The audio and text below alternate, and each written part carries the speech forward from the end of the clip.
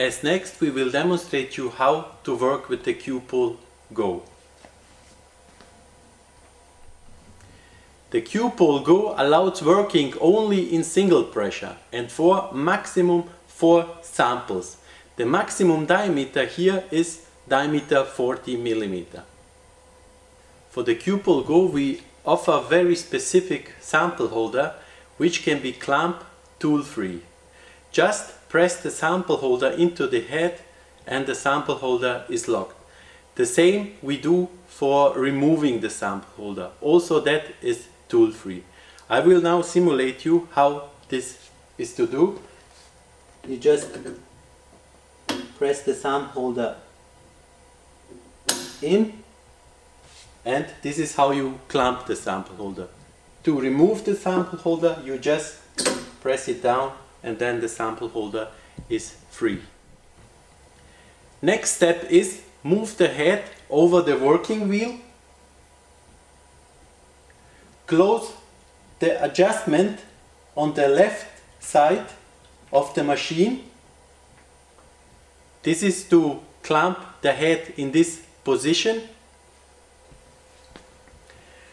Press this black ring down and lock it. Now you see the Qpol GO head is fixed in this position. The distance between sample holder and working wheel can be adjusted with the aluminium tube which is in the back side of the machine. Now with this button you can adjust the pressure which you like to have on each single sample, and here with this button you can adjust the grinding or the polishing time. The grinding or polishing time can be also adjusted on the touch panel. Now we will simulate a grinding step. For that I have these 2 samples. I will place this one sample here, the other on the opposite position. We will choose now to have water. Press start and the machine starts the grinding step.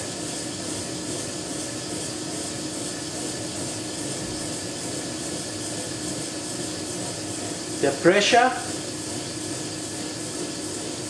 and also the time can be adjusted during the machine is running. During the right working wheel works with the Qpol GO, you can also use in the same time the left working wheel for any manual grinding or polishing preparation.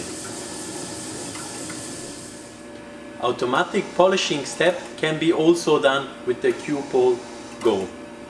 Here we can see how the machine is doing this polishing step. Instead of the Qdoser GO, you can also assemble this very easy and simple dosing bottle on the right side of the Qpol GO. In this bottle you can have your lubricant or your diamond suspension for your polishing step.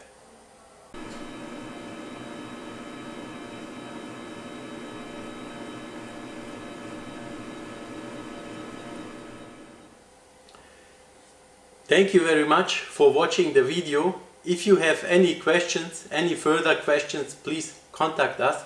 Thank you very much and goodbye.